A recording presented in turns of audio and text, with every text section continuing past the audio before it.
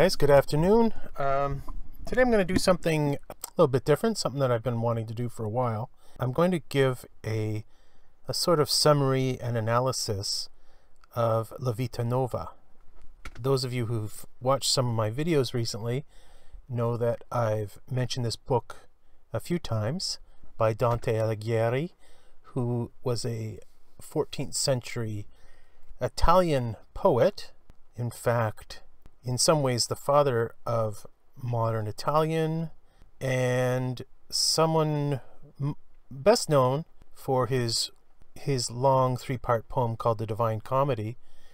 Now he never called it the Divine Comedy, he just called it the Comedy. Today we're going to be looking at his work that's a little less well known to readers, in a way a more autobiographically rich source than the Comedy, though Italian Dante scholars would perhaps disagree with that because they are able to draw much more out of the Divine Comedy than I am.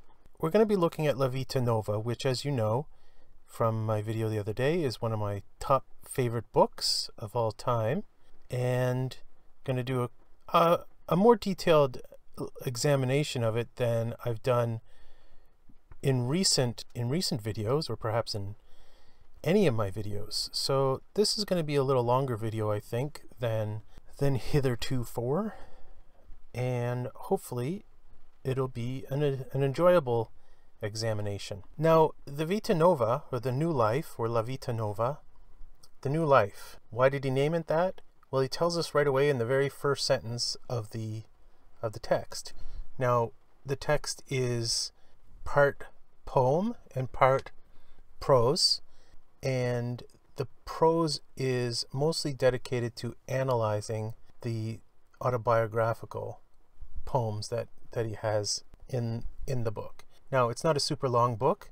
Maybe I'll put the word count up on the video here for you to check out. I haven't counted them yet. So the very first sentence of La Vita Nuova runs this way. In that part of the book of my memory, before the which is little that can be read, there is a rubric saying, Incipit Vita Nuova. Incipit will be begins. This begins, or here begins, the new life. You can translate that in a few different ways, but I suppose it would be, here begins my new life. And he continues, under such rubric I find written many things, and among them the words which I propose to copy into this little book, if not all of them, at least their substance. And then he proceeds, 9 times already since my birth had the heavens of light returned to the selfsame point almost, as concerns its own revolution, when first the glorious lady of my mind was made manifest to mine eyes, even she who was called Beatrice by many who knew, not whereof, not wherefore, not why. She had already been in this life for so long as that, within her time, the starry heaven had moved towards the eastern quarter, one of the 12th parts of a degree, so that she appeared to me at the beginning of her 9th year almost, and I saw her almost at the end of my 9th year. Her dress on that day was of a most noble color, subdued and goodly crimson, girdled and adorned in such as best suited with her very tender age. Okay, so that's a very famous opening passage, and there's a few things I want to point out there. There are a couple of 9-year-olds, and 9 is, I mean, Dante's big into numbers, and he points to 9 in this case, in this passage. Numbers are going to come up again, especially towards the end of the book, as Dante tries to make sense of his life. Now, this is something that needs to be pointed out right away, how Dante views the world. None of this stuff is accidental. Dante will either impress you or dismay you by the degree to which he imputes significance to things that probably many of us modern people living in a secular world wouldn't impute such significance. I don't know if I would say that he's typical of his time, but he's not unusual for his time in finding significance in all these things that we might say are insignificant. Now, the rotation of the heavens, I mean, we talk about birthdays and all that stuff. Some people believe in astrology, but it's not a very widely held belief in our modern times, whereas in his day and age, it was more widely held, even though astrology per se was condemned by the Catholic Church, you know, as far back as in St. Augustine's time, because before he became a Christian, Augustine was big into astrology, and he wrote some pretty significant works against astrology. But nevertheless, I mean, read C.S. Lewis's The Discarded Image if you would like to see how significant these blending of different traditions, I'd say this pagan tradition of astrology with Christian doctrine. And I suppose in a way, nothing exhibits this intersection better than the Divine Comedy itself, especially the Paradiso. But all parts of the Divine Comedy are carefully structured around the movements of the planets and the stars. So Dante is very careful in telling you the different times and places. The Divine Comedy itself, if I remember accurately, takes place over the Holy Easter Triduum, the three sacred days, I say the most sacred days of the Christian year, that run from Good Friday to Easter Sunday. So it's significant that the Divine Comedy, Dante's journey through hell, purgatory, and heaven, takes place over that period of time. He's uniting his spiritual journey with Jesus's passion, death, and resurrection. And we see the same thing here in La Vita Nuova, the new life. Now, yeah, it should be asked at this point, how can a life begin at 9 years old? When we look at 9-year-olds today, we see people who, I suppose, according to Christian theology, they are of the age of reason now. That's an important milestone in Christian anthropology, and that's why, for instance, children who are about 7 years of age can start receiving receiving Holy Communion. Unlike the Eastern Orthodox Church, which administers it at infancy, the Western Catholic Church sees the age of reason as the proper time for that. And at the age of reason, Christian children can begin to take more of a personal responsibility for their religious practice and can start to do things like fast on the fast days and so on. There's some kind of connection here with the 9. You know, Dante likes the number 9, and mathematically it's a pretty cool number, you know, 3 to the power of 3. But to us, of course, it looks like a weird thing, like a child falling in love with another child. But none of this stuff is accidental. Everything's laden with deep meaning. I can't, in one little video, expose all the meaning, and I'm certainly not aware of all the meaning, so even if I had an infinite amount of time, I wouldn't be able to do that. There's a beginning here. Dante's life as a Christian, as a lover, and as a poet are beginning here. Something happens in his seeing of Beatrice. And again, if I could point back to C.S. Lewis again, the Christian view of romantic love is special, and it's nowhere exemplified better than in Dante. Dante's the part of a tradition, a romantic tradition, that's uniquely Christian, and we can see it here if we look carefully enough. A little further on, Dante says, you know, he then sort of describes the significance of this encounter with Beatrice. And then he says, from that time forward, love quite governed my soul. Okay, so that is the beginning. That's the new life. From that time forward, love governed my soul. Okay, that means everything. Then, musing on what I had seen, I proposed to relate the same to many poets who were famous in that day. And for that I had myself, in some sort, the art of discoursing with rhyme. I resolved on making a sonnet, in the which, having saluted all such people who are subject to love, and entreated them to expound my vision, I should write unto them those things which I had seen in my sleep, and the sonnet I made was this. And it begins, to every heart which the sweet pain doth move. After that, after the sonnet is given, Dante then explains it. He breaks it up into its different parts, and he describes the meaning of these parts. So he's not just giving a history here, he's teaching lessons in poetry. He's teaching how to write a poem, and he's teaching how to interpret a poem. He is ultimately showing that the poems are the best reflection of his life.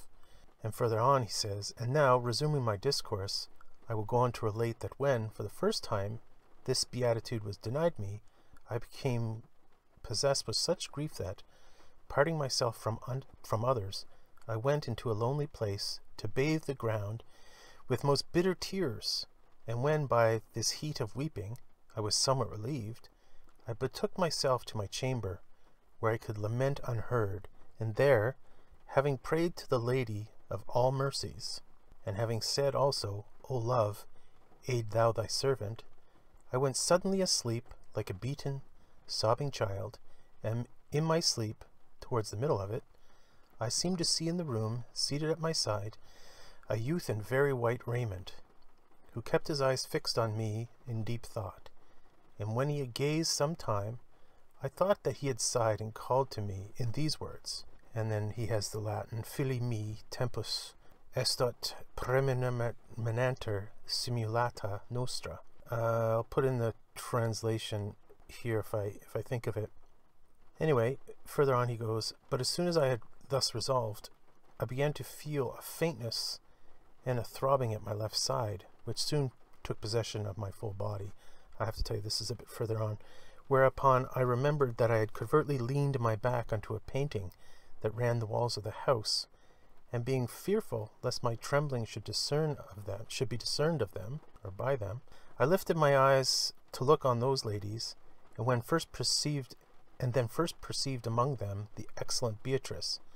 And when I perceived her, all my senses were overpowered by the great lordship that love obtained, finding himself so near unto that most gracious being, until nothing but the spirits of sight remained to me, and even these remained driven out of their own instruments, because love entered in that honored place of theirs, that so he might the better behold her. Okay, a bit further on he goes, a few days after this my body became afflicted with a painful infirmity, whereby it suffered bitter anguish for many days. And he goes on to describe that. Then he goes on a little later, he sort of has a vision in his sickness, and he goes, I said within myself, certainly it must some day come to pass that the very gentle Beatrice will die. And then he talks about that and the effect of that. And further on he goes, then by the words the strong imagination was suddenly brought to an end. At the moment that I was about to say, O Beatrice, peace be with thee, and already I had said, O Beatrice, when being aroused I opened mine eyes, and knew that it had been a deception. But albeit I had indeed uttered her name, yet my voice was so broken with sobs that it was not understood by these ladies, so that in spite of the sore shame that I felt, I turned towards them by love's counseling, and they beheld me. So he goes on, describes that, and then he goes on, recounts another poem. And a little bit later on, he goes, okay, so here's an interesting thing. He then goes on and says, it might be here objected to me that I have spoken of love as though it were a thing outward and visible, not only a spiritual essence, but as a bodily substance, love not being of itself a substance, but an accident of a substance. Yet that I speak of love as though it were a thing tangible and even human, appears by three things which I have said. Okay, so he goes on to explain that, and this is very Thomistic or Aristotelian language, this substance and accidents thing. So a little bit later he goes on, I was still occupied with this poem, having composed thereof only the above written stanza, when the Lord God of justice called my most gracious lady unto himself, that she might be glorious under the banner of that blessed Queen Mary, whose name had always a deep reverence, in the words of the holy Beatrice. And because haply it might be found good that I should say somewhat concerning her departure, I will herein declare what are the reasons which make that I shall not do so.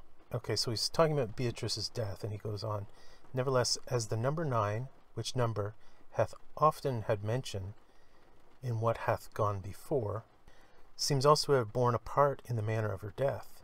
And he says that the timing of her death was significant as well, according to the number 9.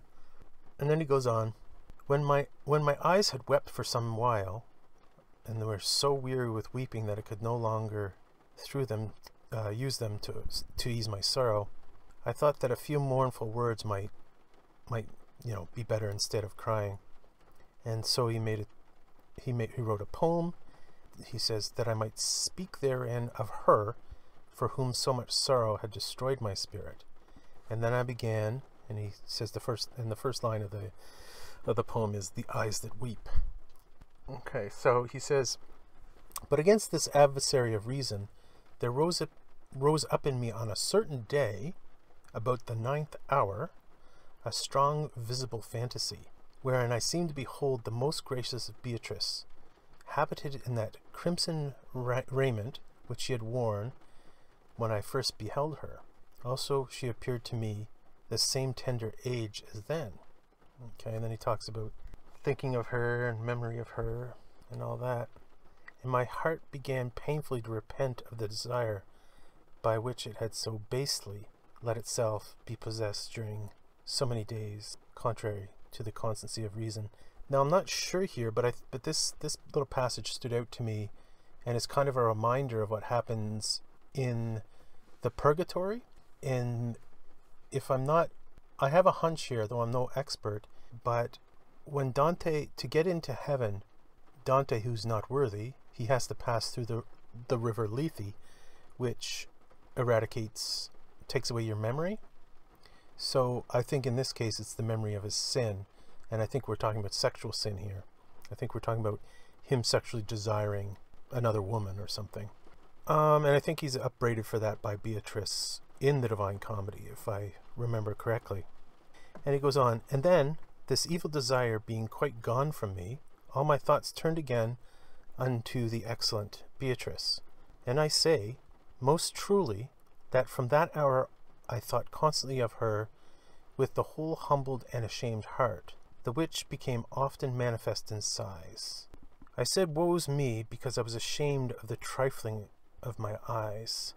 This sonnet I do not divide, since its purpose is manifest enough. And then he recounts the sonnet. And then he goes on later, after writing the sonnet, it was given to me to behold a wonderful vision, wherein I saw things which determined me that I would say nothing further of this most blessed one, until such time as I could discourse more worthily concerning her. And to this end I labor all I can, as she well knows. Wherefore, if it be his pleasure, through whom is the life of all things, that my life continue with me a few years, it is my hope that I shall write concerning her what has not been written of any other woman. After that, may it seem good to him who is the master of grace that my spirit should go hence to behold the glory of its lady, to wit, of that blessed Beatrice, who now looks continuously on his holy countenance, qui est per omnia secula benedictus lausteo, who is blessed through all ages. Praise God. Okay, so those few excerpts that I've made from La Vita Nuova, we have kind of a synopsis of Dante's life, at least the important parts of it, according to him. What's interesting is as much what he says as what he doesn't say. He doesn't tell us anything about getting married or having children. He doesn't tell us about the political events of his life, how he had to leave his beloved city of Florence because he was in the wrong political party, and he spent the rest of his life in exile. He doesn't tell us any of that. That's not of utmost importance. We can learn a bit more probably from La Vita Nuova if we think of a few other works that help frame Dante's thinking. For as much as a pioneer Dante was, and in some ways La Vita Nuova is a truly original work, and in some ways the Divine Comedy is truly original work too, but in some ways they have precursors. And perhaps two of the best precursors of La Vita Nuova are Augustine's Confessions, which was written in basically at the end of the 4th century, 397, and the Consolation of Philosophy by the Christian philosopher Boethius, which was composed in the 6th century. Let me speak of Augustine's Confessions first. And I'm thinking of it mainly because it is so similar in many ways. It's a much longer work, and it's it's an autobiography. Augustine wrote primarily in prose, although some scholars say that there are poetic sections. And the Confessions is Augustine's story of his conversion from one kind of life to another. It's a conversion from a bad to a better kind of life. And the Confessions is interesting to us today for as much as what it doesn't say as to what it does say. Augustine omits a lot of information that we as interested readers today would love to know. For instance, Augustine doesn't tell us the name of the woman that he loved and lived with for many years and fathered a son with. And just like Dante doesn't tell us the name of his wife. And Dante was married and had children, but not with Beatrice. And later on, I said about a century or so after Augustine, Boethius wrote, and his Consolation of Philosophy is like Confessions in many ways, and is like La Vita Nuova in many ways. Boethius was basically in prison waiting to be executed. Being executed for treason. He didn't do anything treasonous, but such is life. Like Socrates, I suppose.